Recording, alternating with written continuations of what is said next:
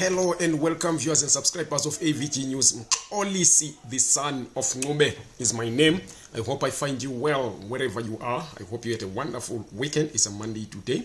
And we have what is not entirely good news at all, especially if you are a Zimbabwean who is based in the diaspora, especially those that are based in South Africa, because you'll know that last week we spoke about the rolling out of the e-passport and the opening of the new consulate offices in Johannesburg. But now, what we now have been alerted to is a disturbing piece of news around the price of the passports. You will remember that last week we had reported that the price of the passport, or that is the e-passport of Zimbabwe in South Africa, was $170, which is close to 3,400 rands. But now we have been told, we got that from the consulate, but you know, with the Zimbabwean government, that nothing is ever certain because of a number of policy inconsistencies that have become part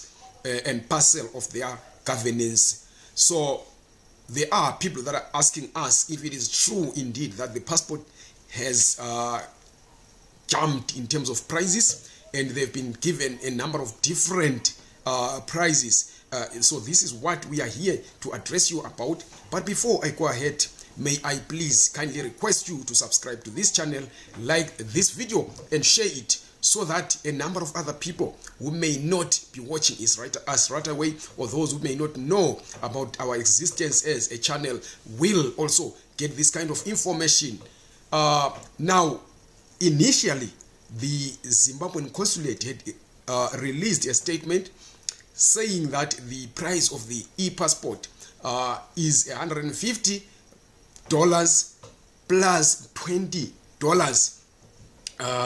That is making it $170. That is, the $20 is meant to capture the biometrics and the other stuff that is required when you apply for a passport. But now, the sad news is that with effect from today, the consulate has raised the price of the passport, that is the e-passport, to $250 plus the $20 that they spoke about. So I'm going to read a statement from the consulate which was released on the 26th of July.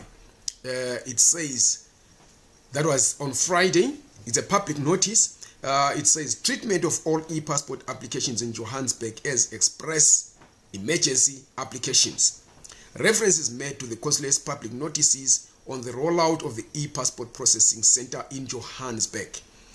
The Ministry of Home Affairs and Cultural Heritage has directed that all e-passport applications that are processed at the consulate in Johannesburg, South Africa, shall be handled as express emergency applications in terms of Statutory Instrument 1 of 2024. In effect, this means passport application fees for the express or emergency passport shall be $250 charged at the prevailing US dollar South African rand exchange rate with effect from Monday 29 July 2024, which is today. Then they put their contact details there. So now, what it means is that this is for the processing of the passport, but there is also another $20 on top. So it makes it $270, which is 5,400 rands, plus or minus. So this makes the Zimbabwean passport, if not the most expensive, one of the most expensive, not only in South Africa, or not only in Africa, but also in the world. You will remember that this figure was mooted when at first the e-passport was first spoken about in Johannesburg or in South Africa. But because there was a protest that was made in at the consulate, they then claimed that they'd reduced the amount to $170, which was on its own very expensive. So now what this means is that those that are planning to go and protest at the consulate are actually not wrong. They have a reason to do that, because most Zimbabweans that are living and working in South Africa are earning peanuts. Some of them are even unemployed. They are living from hand to mouth. And now you charge them this. This is monthly rent for many Zimbabweans that are based in South Africa. And you want to charge. Some of them are even earning less than this. We're talking about here. People who are earning, some of them 1,500 rands, 3,500 rands, 5,000 rands, 6,000 rands at most. And then you want to charge them this much for a passport.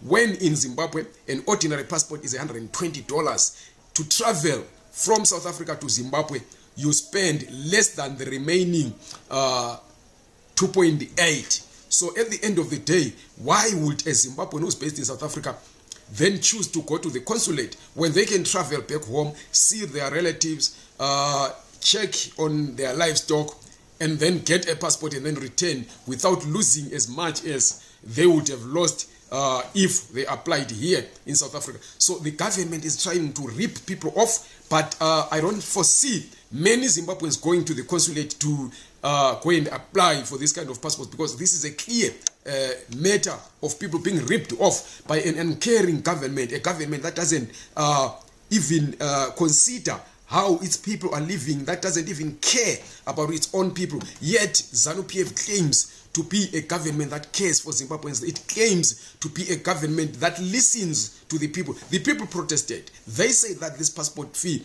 is too much.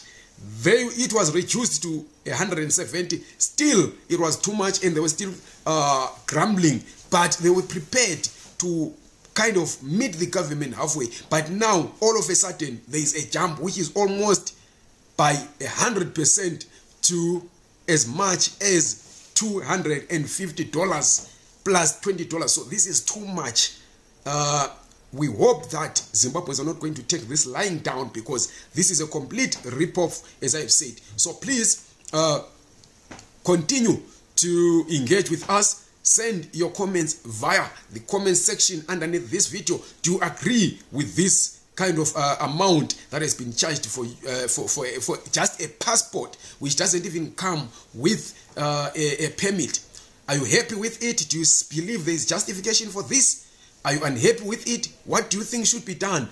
Please use our comment section underneath this video to send us your comments, or you can WhatsApp me on +27 73 962 3075. Thank you very much. Don't forget to subscribe to this channel, like this video, and share it.